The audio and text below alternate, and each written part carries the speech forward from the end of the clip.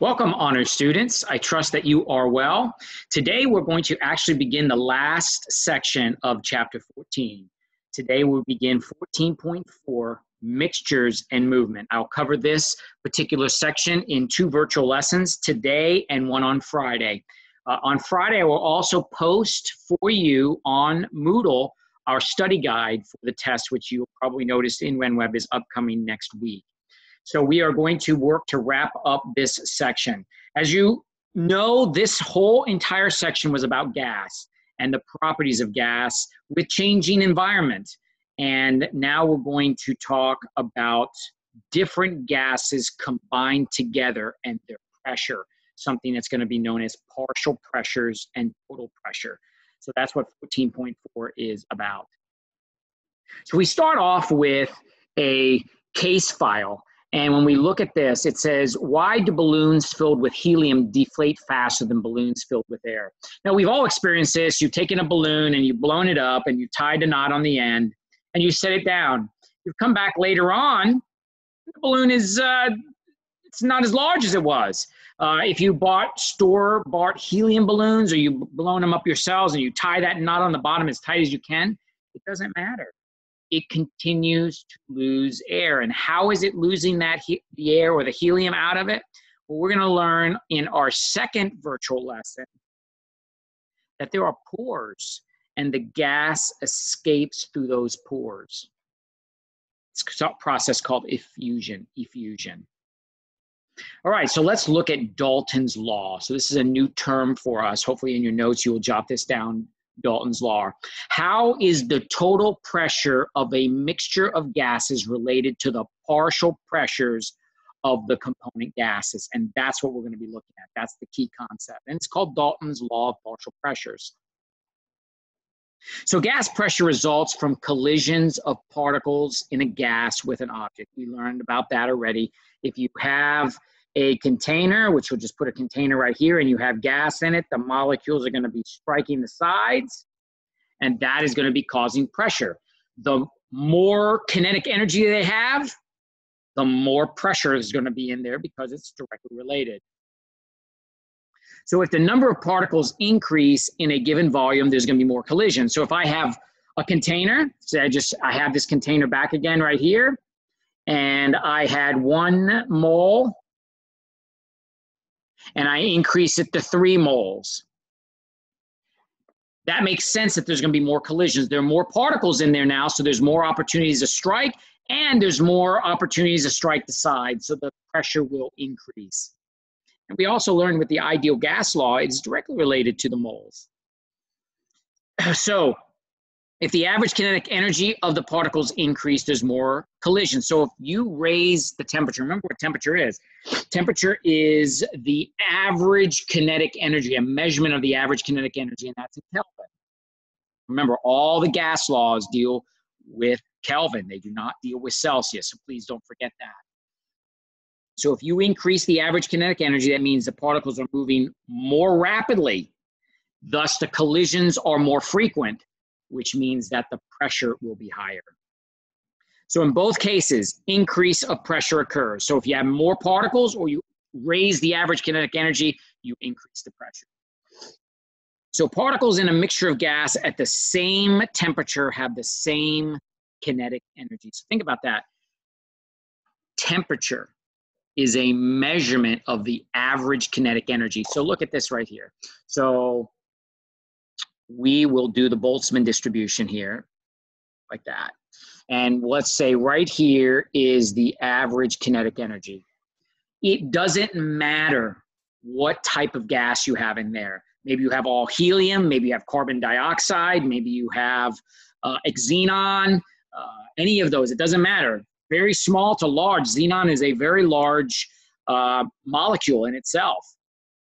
So it doesn't matter if it has the same temperature, it has the same average kinetic energy. That's a real important concept.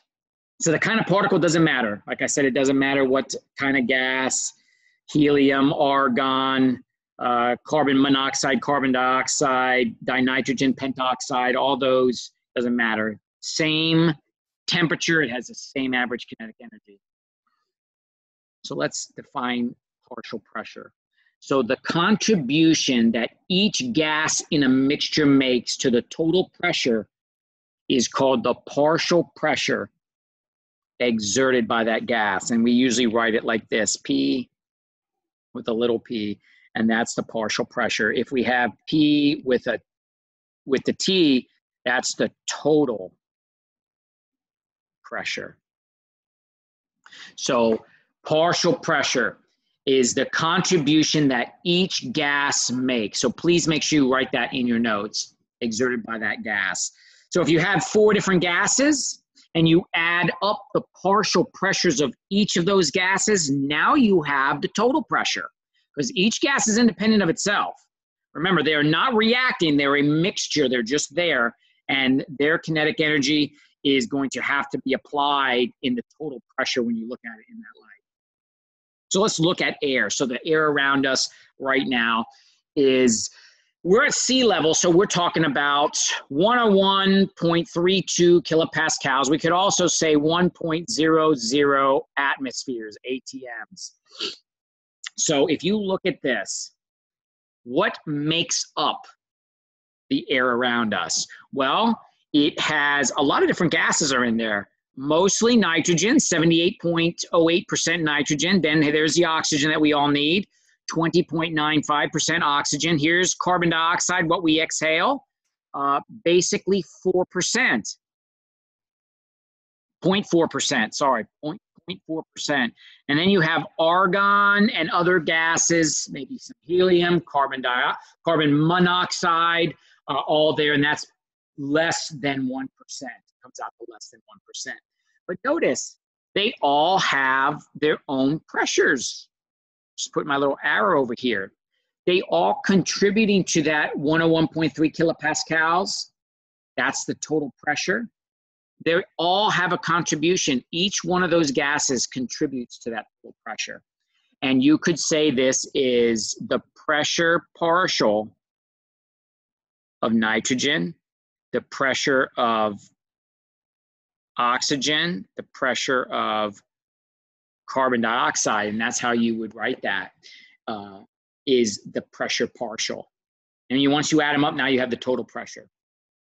So key concept, in a mixture of gases, the total pressure is the sum of all the partial pressures. So here is Dalton's law, another term for us, so please make sure you jot that down. It was a chemist, John Dalton, who proposed this law. Dalton's law of partial pressure, right here, please make sure you jot this down, that it states that at constant volume and temperature, the total pressure exerted by a mixture of gases is equal to the sum of the partial pressures of the component gases, the gases that made it up. So if you talk about 2 gases mixed together, the total pressure is the sum of both of those gases' partial pressure. If you had 3 gases, same thing. It's the sum of the 3 gases, or 4, it doesn't matter. And here is our formula right here. So pressure total equals the partial pressure 1 plus partial pressure 2 plus partial pressure 3 plus partial pressure, however many there are. Could be a lot other gases. And typically you would write it like you saw that I did there. It'd be pressure, if it was oxygen, it'd be pressure of oxygen, pressure of helium, and so forth. You write the capital P with in lowercase letters on the bottom of it, whatever gas component you were talking about. So you add them all up and that gives you your total pressure.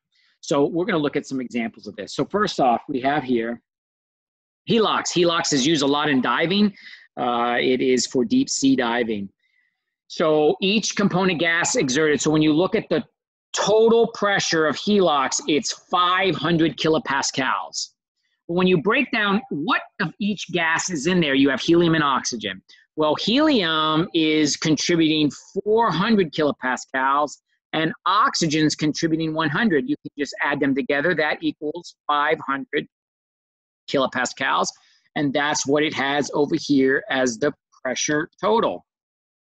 And that is how you would do it. So it would be partial pressure of helium is going to equal 400 kilopascals pressure partial of oxygen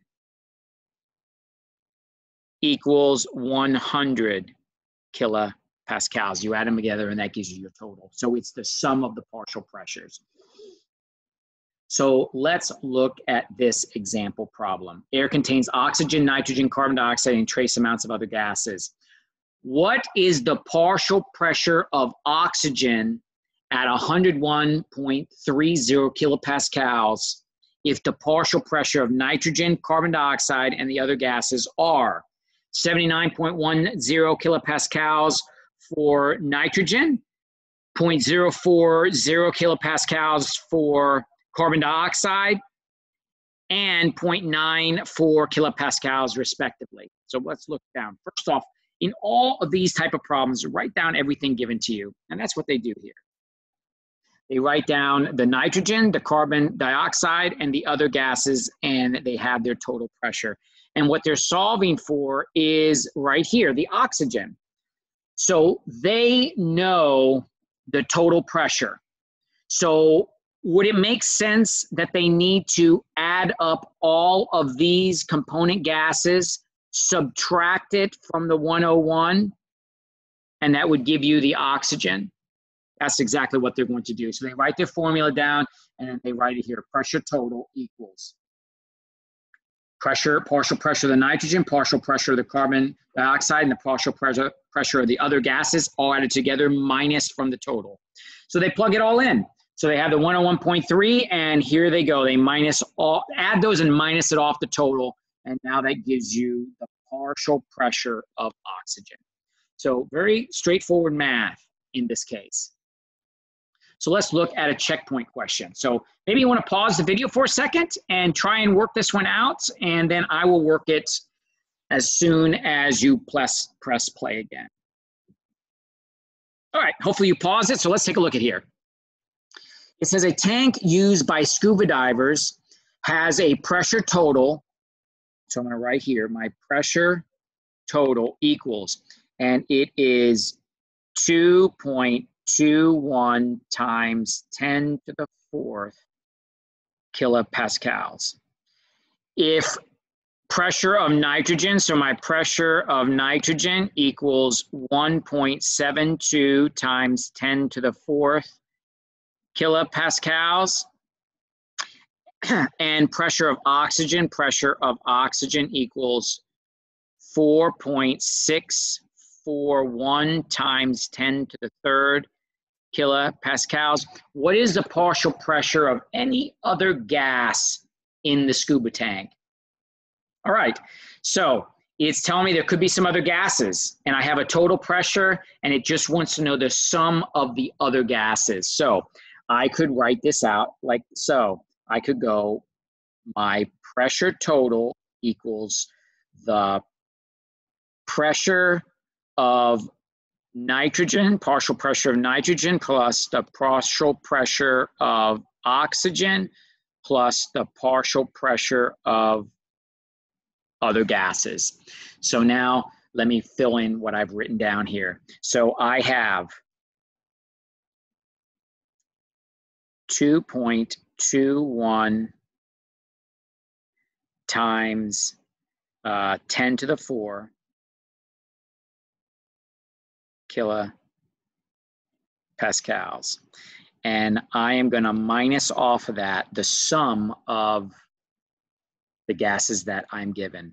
So I have 1.72 times 10 to the 4th kilopascals plus 4.641 times 10 to the 3rd kilopascals. All right, so let me get my calculator here. So I'm going to go 2.21 EE to the 4th. And I'm going to go minus, I'm going to go 1.72 fourth plus 4.641 to the 3rd.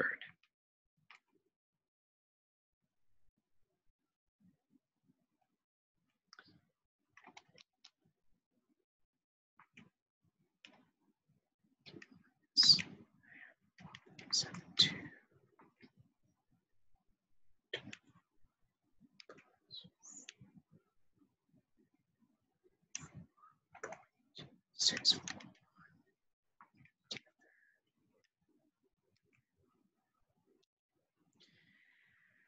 All right, so it comes out to the pressure of other gases equals 2.59 times 10 to the second kilopascals.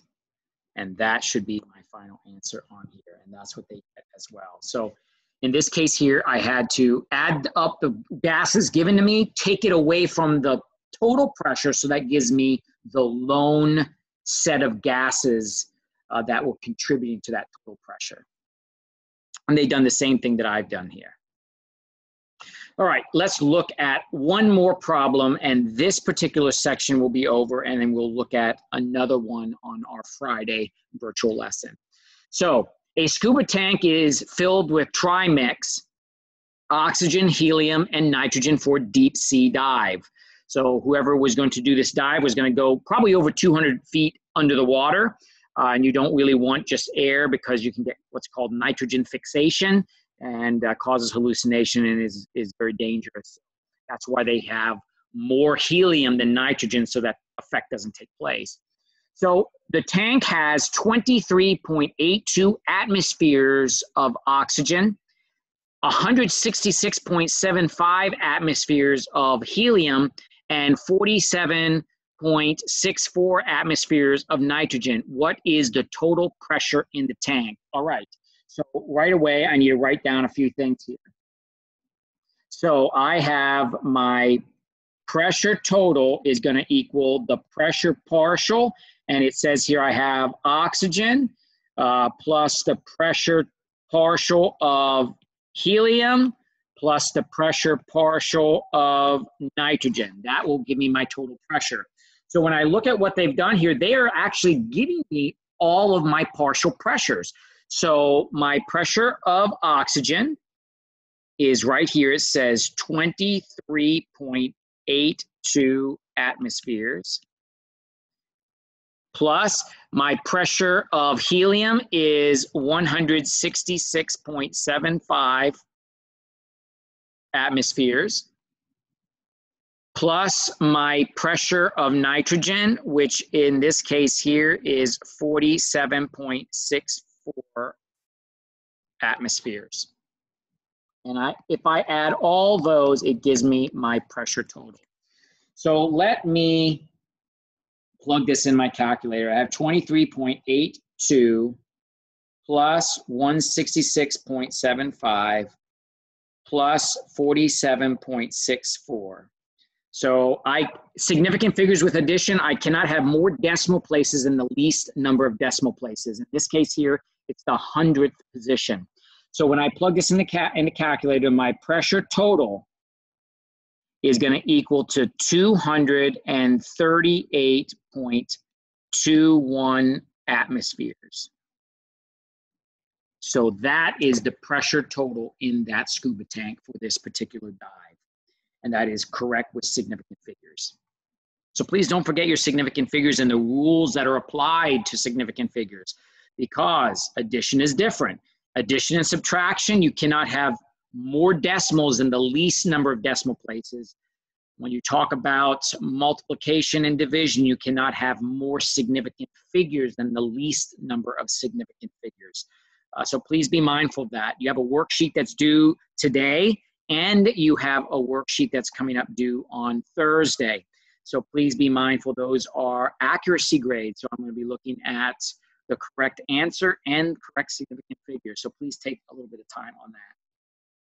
So ladies and gentlemen, this is Dalton's law of partial pressure is what we just covered. On our Friday virtual lesson, we're going to talk about Graham's law of diffusion. Graham's law of diffusion. So that's our last virtual lesson for this particular chapter. So thank you for watching. Go in peace.